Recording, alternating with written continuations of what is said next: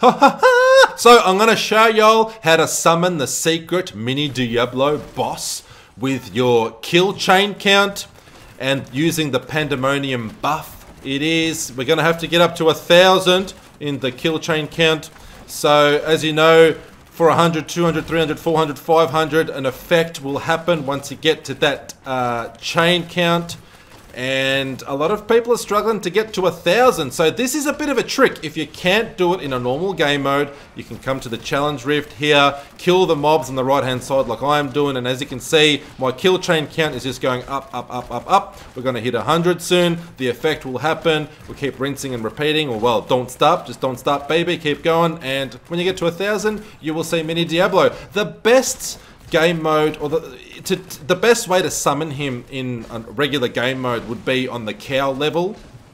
So you can definitely do it on the cow level, and make sure you choose like a really good speed farming build. A barbarian with a whirlwind build would be probably ideal, because that way you can get your kill chain count to 1,000 for sure on the cow level.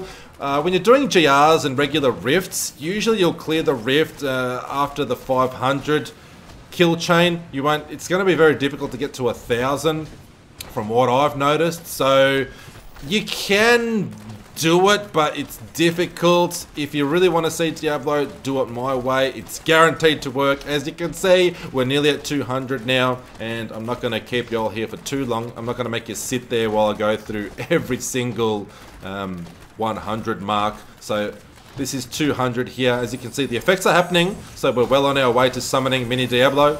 This is 300 now.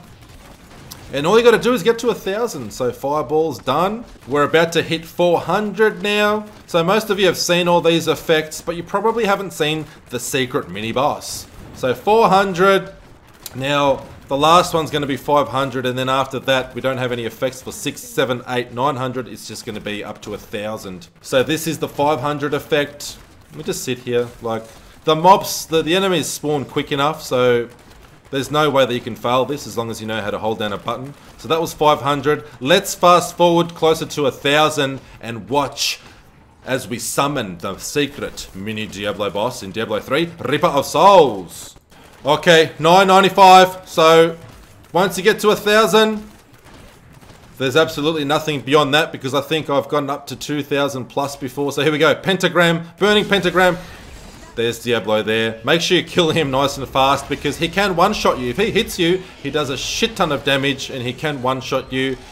In a regular game mode, he does drop loot. Nothing special, if that's what you're wondering. Nothing incredible or amazing or magical at all. Just regular sort of stuff, crapola. Nothing to really get excited about at all. But like I said, if you're struggling to summon the secret Diablo boss and you want to see him, the best way to do it, the guaranteed sure way without fail, is just go into your weekly challenge rift and just repeatedly kill the enemies on the right hand side there. So what you're waiting for? Go summon your Mini Diablo boss however you know how. Don't forget to leave me a thumbs up, comment down below, and if you want to show some support, you can definitely subscribe. Otherwise, just come back and visit any damn time you want to. Love you all. See ya soon.